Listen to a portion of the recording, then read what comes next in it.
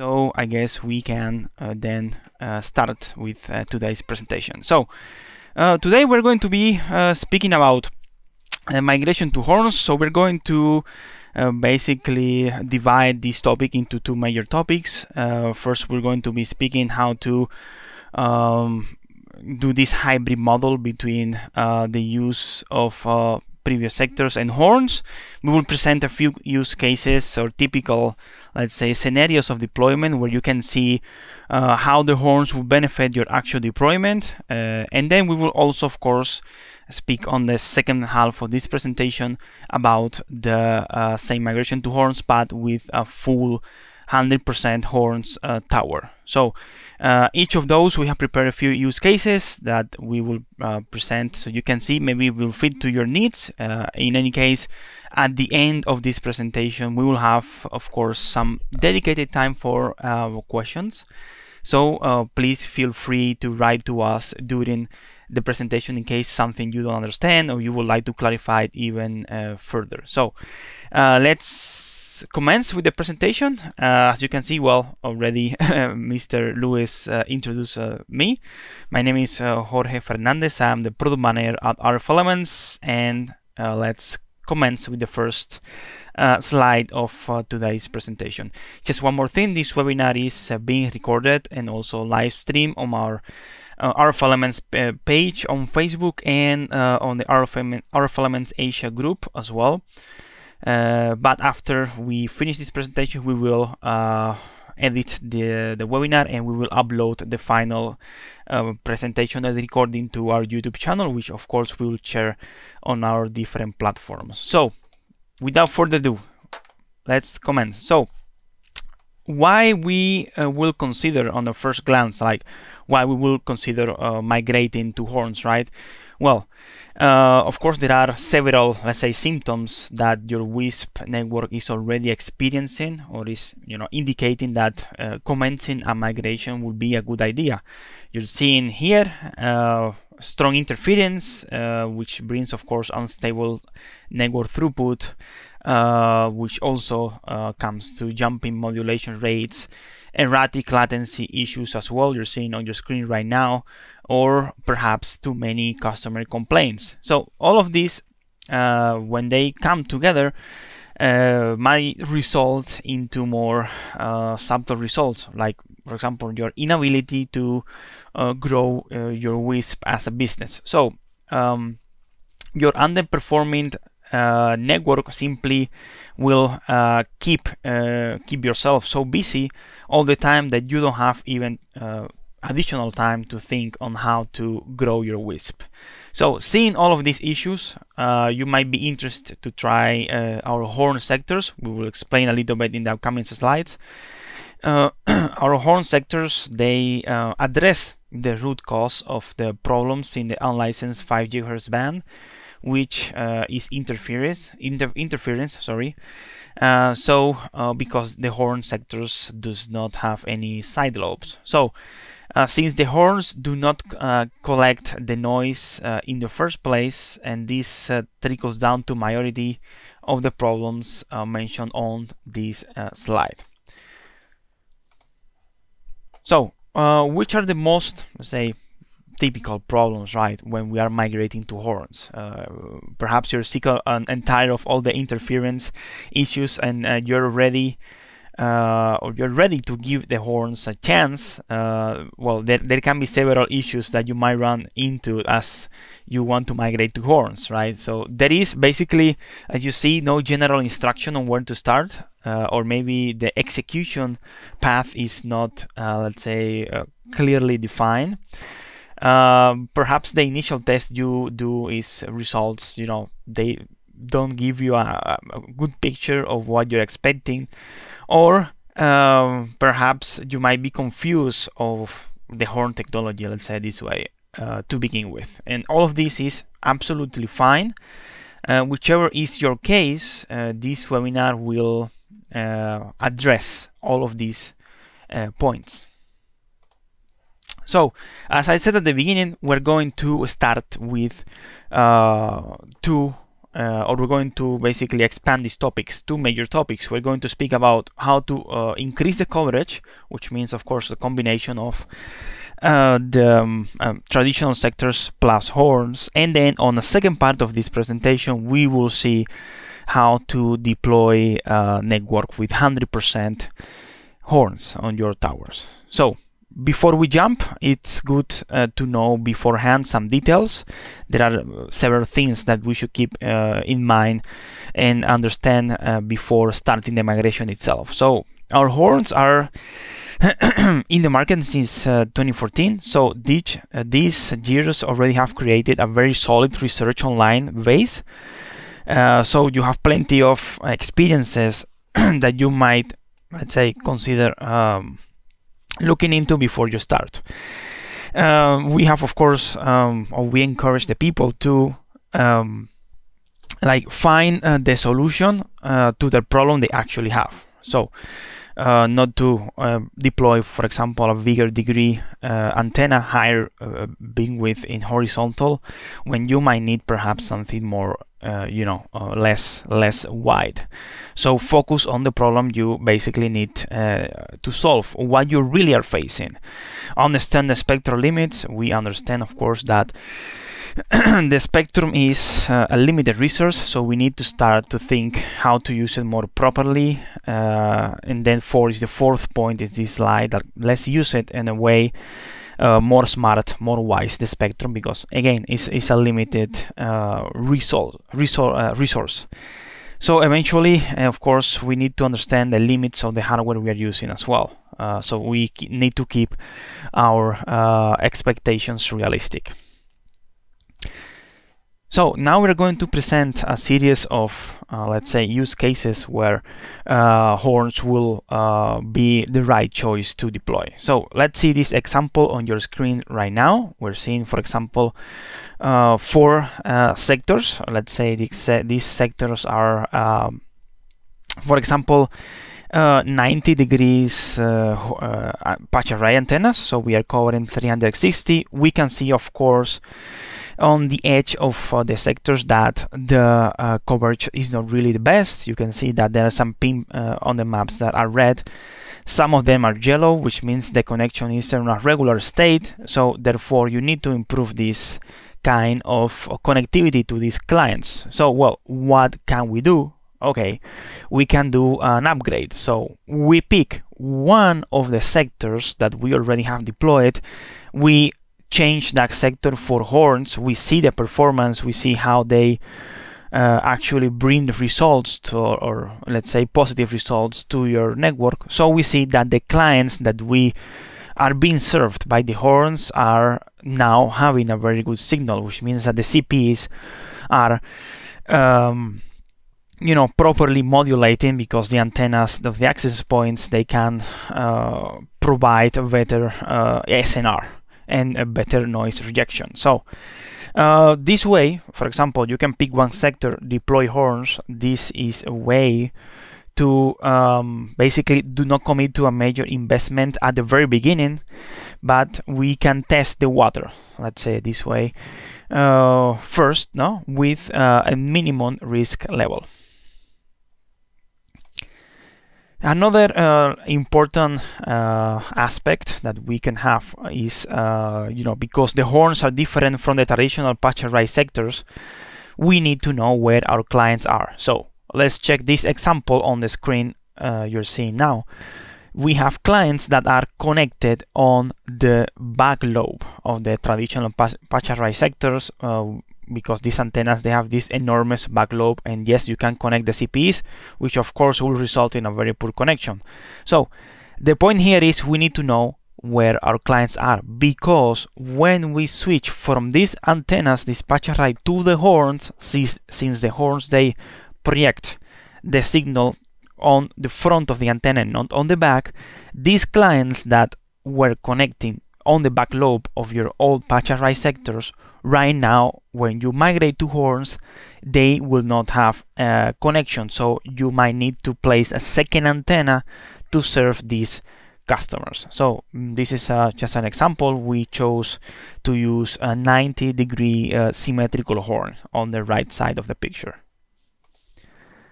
We also, of course, one of the points we spoke on the previous slides is that we need to have realistic expectations, right? So we need to understand the hardware we are using. The horns, yes, they solve the problem of noise and self-interference through the lack of side lobes. Once the issue of the noise is basically solved, then we need to be aware that the rest of the hardware in that equation has also limitations as well.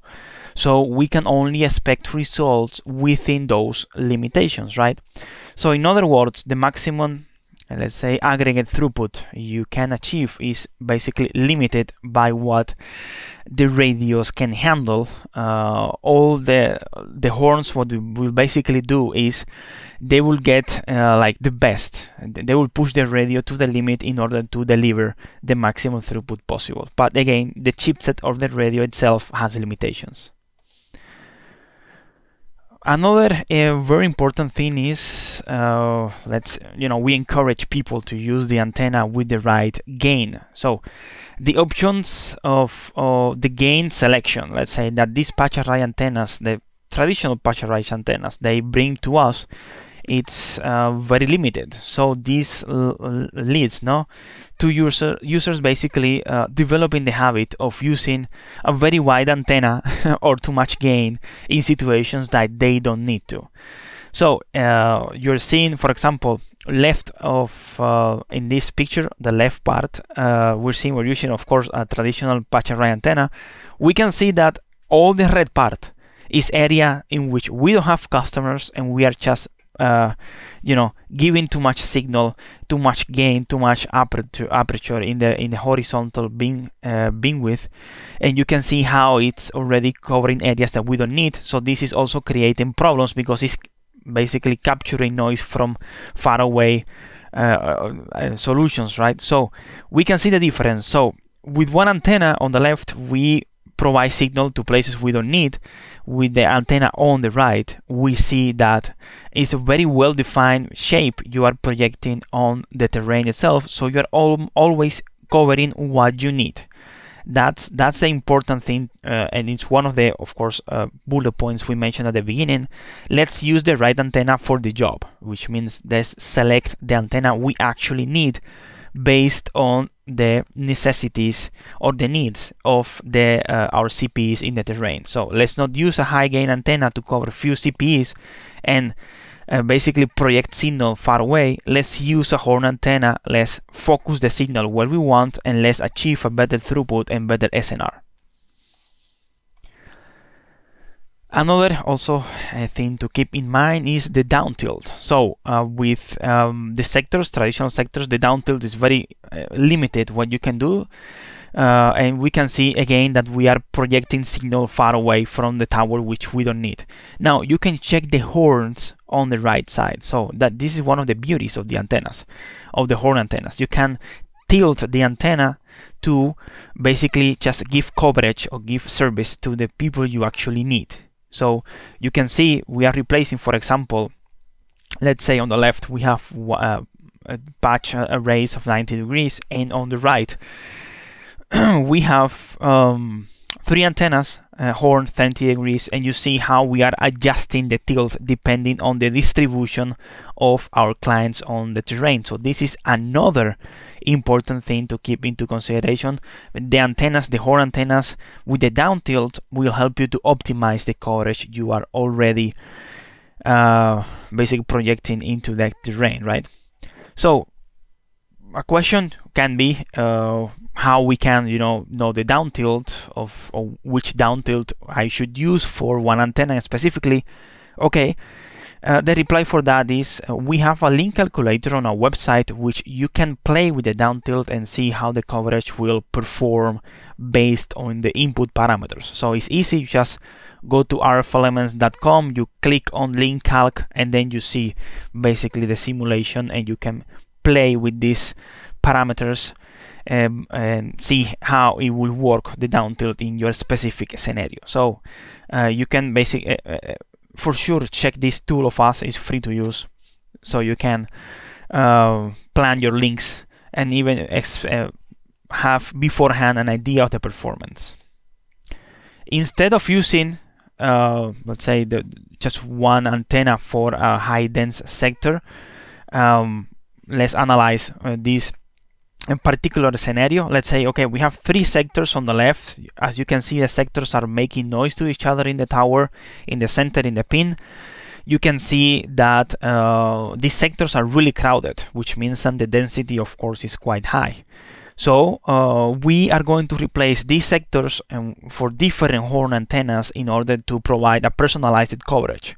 You can see on the right side the same basically scenario, but now is served with horn antennas. In this case, we chose 3 symmetrical horn 60 degrees antennas and 4 symmetrical horn 30 degrees. You can see how we basically split all these patch array sectors into smaller sectors to basically give a better better service to these clients. So the idea is, let's use the right antenna based on the needs of the terrain, because we know that CPEs sometimes can be scarce. Like in a terrain you can have many in different positions, so you can choose which antenna to use based on this. Again, you can use the link calculator to try out which antenna will be the one you should use based on your specific needs.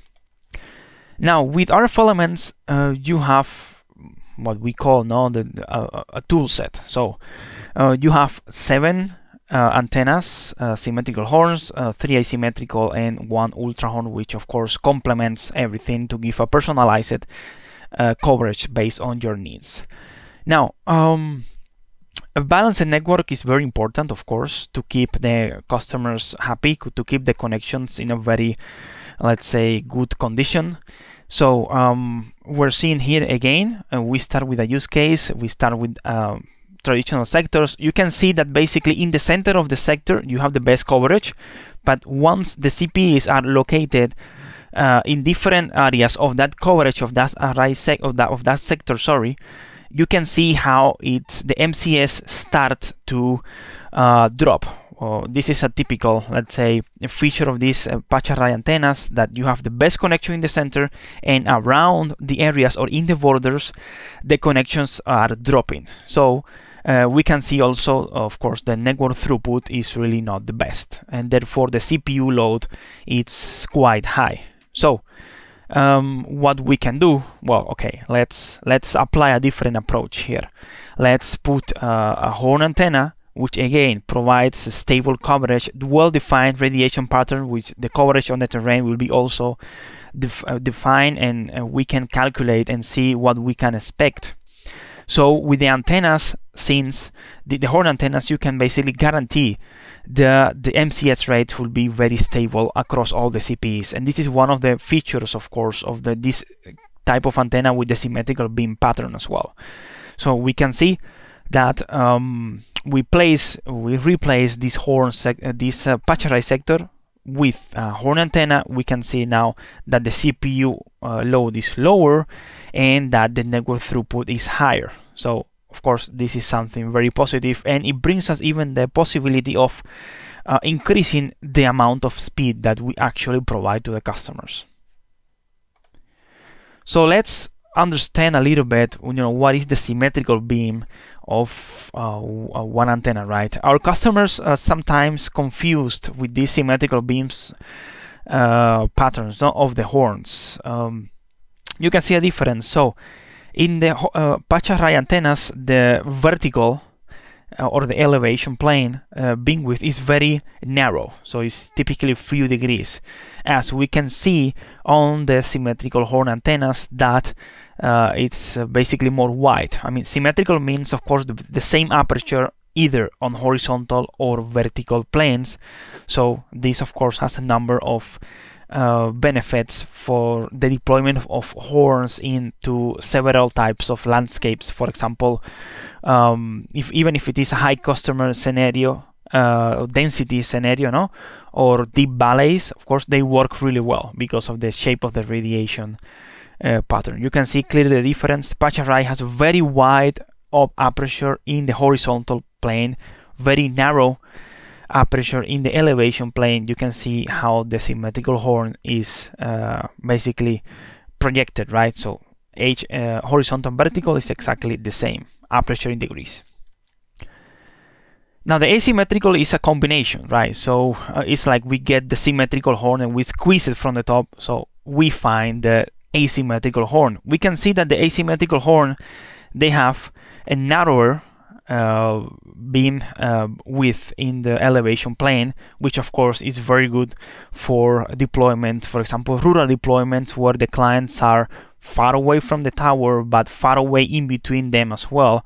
So the shape of the radiation pattern of these asymmetrical horns is very good for this kind of rural deployments, CPEs that are far away from the tower, and of course with distance between them also quite high. So we can see how it looks. This is the asymmetrical horns with beam switch, the 30 degrees. Now we're seeing the 60 degrees, 60 in horizontal and 25 in vertical, and we can see now the asymmetrical 90 is 90 horizontal and 25 on vertical.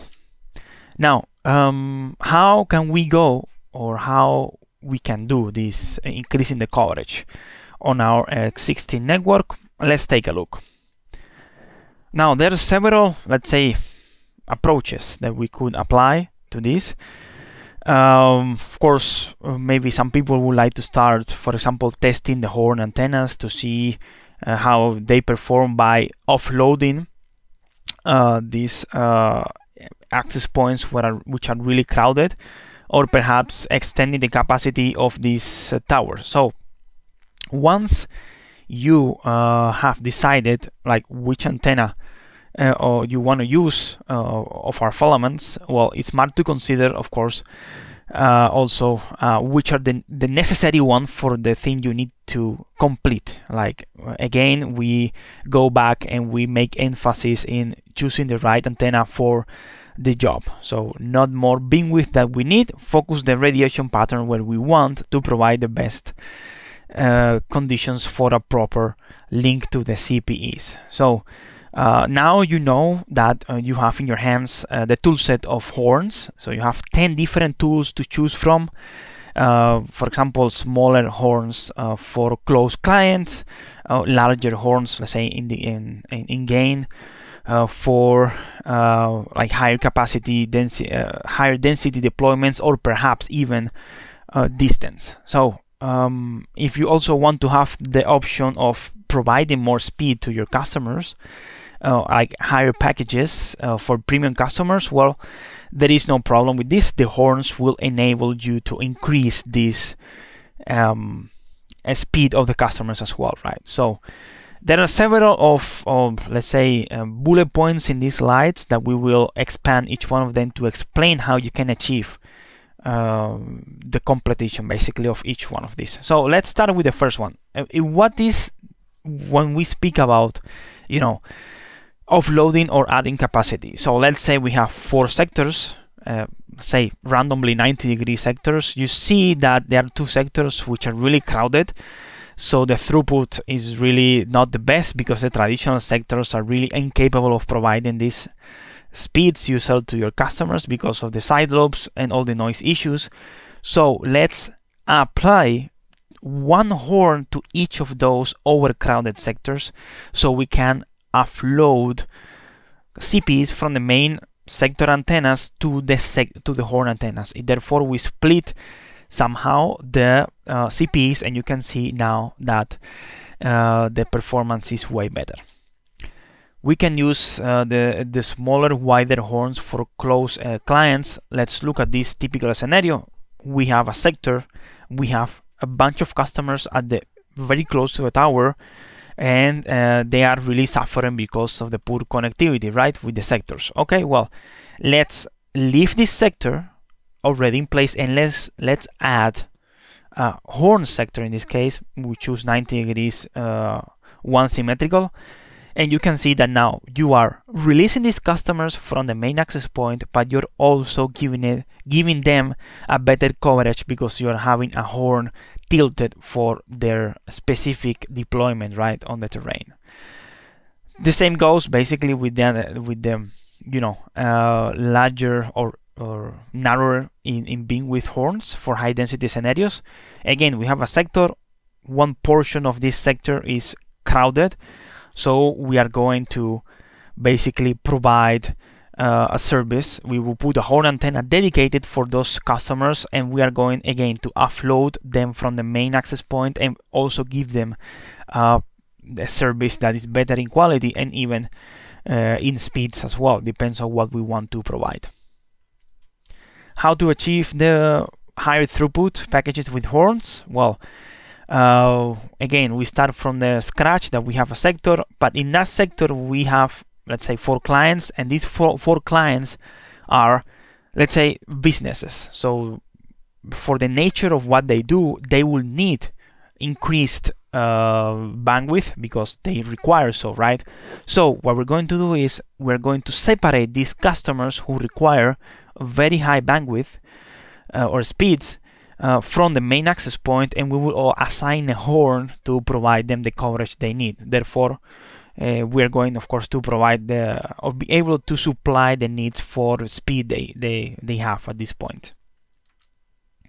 How to improve the edges or the borders, let's say this way, of the typical patch array sectors? Well, you're seeing here your screen.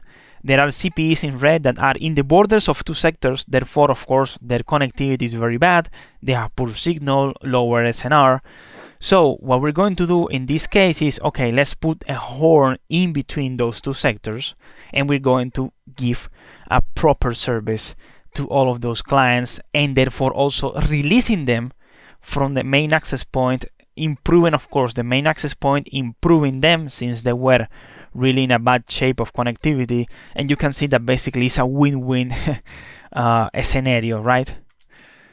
So the sectors are not the end game, let's say this way, because this will require more channels. So on the left side, you will need basically 5 channels. Like you have 4 sectors, 4 channels, and then 1 channel for all the 4 horns. Now, if we replace everything for horns, you can see that we will only need 2 frequencies. So we will be saving 3 frequencies. Therefore, we will be, of course, also improving or helping or contributing to improve the local spectrum where we are operating in a specific area. So you can see that with horns, this is completely able to be done.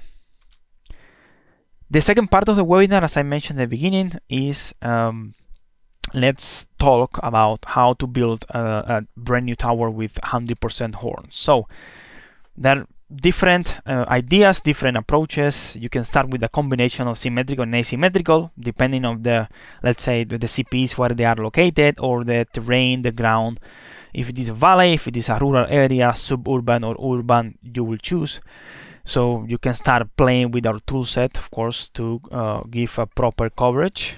You can see one of the examples is uniform coverage, custom coverage based on the customer layout, and the last one is basically add or swap horns as needed. So let's see a little bit of each one of these. Now, the uniform coverage, I think that the term itself is already very clear. So we will start basically covering 360 degrees with pure horns. You can see we started, for example, with 6 horns of 60 degrees, but then the density just went up because we were able to provide a quality service to those end customers.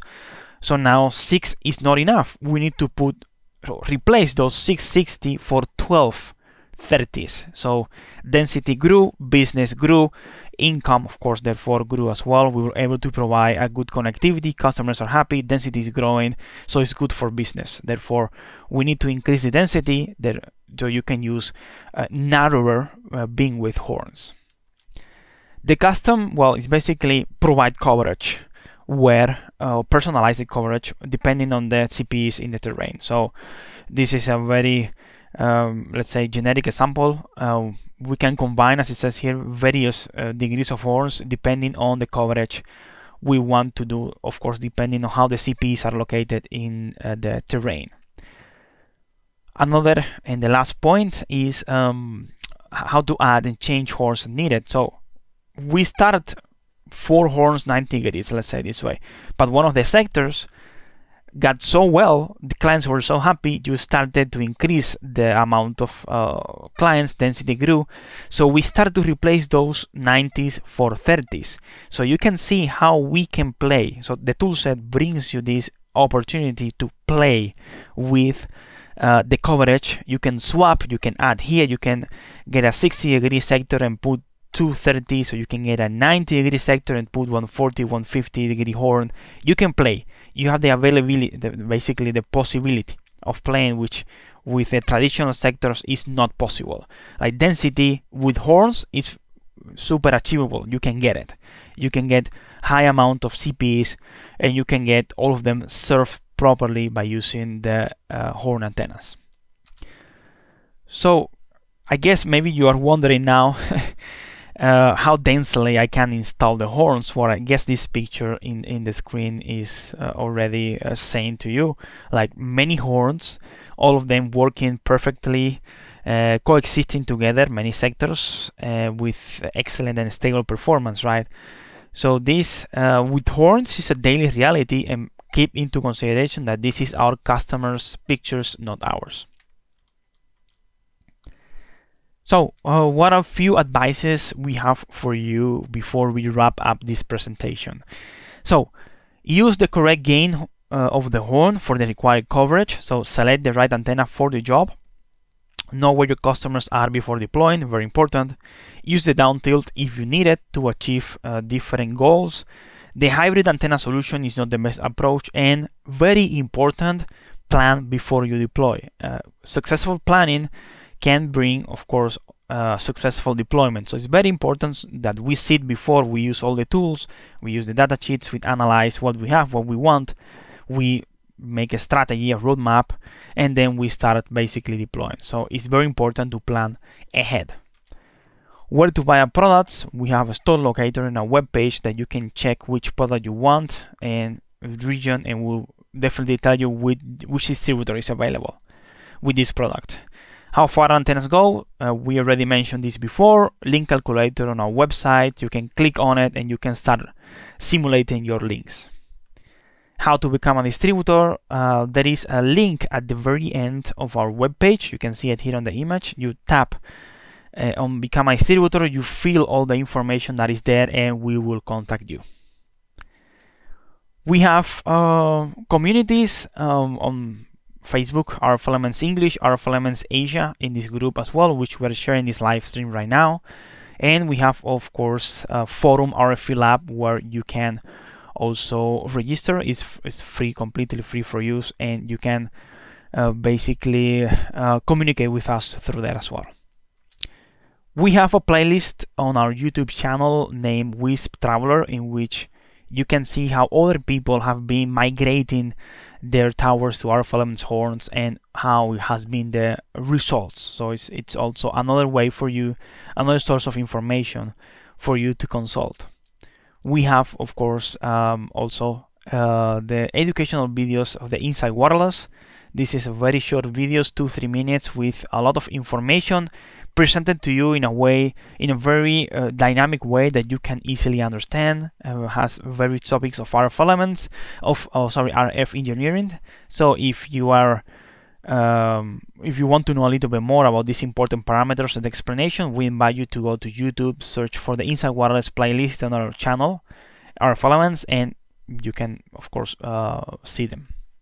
All right, well, on my end, this is all I have for you guys today. I want to thank you, all the attendees on our social media and on here on GoToWebinar, and also Luis, thank you so much for being with us. The recording will be published in the upcoming days, and we will, of course, everything will be posted on our social media. So on my end, this is everything. Thank you very much, and have a great day.